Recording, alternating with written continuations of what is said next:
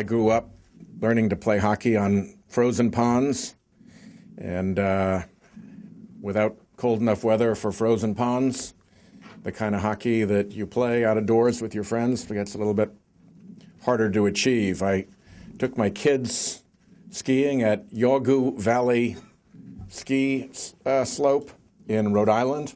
The New York Times recently reported that we can expect all of the ski slopes in Connecticut and in Massachusetts to be gone. Obviously, given Rhode Island's location, if that's true of Connecticut and Massachusetts, that will also be unfortunately true of Rhode Island.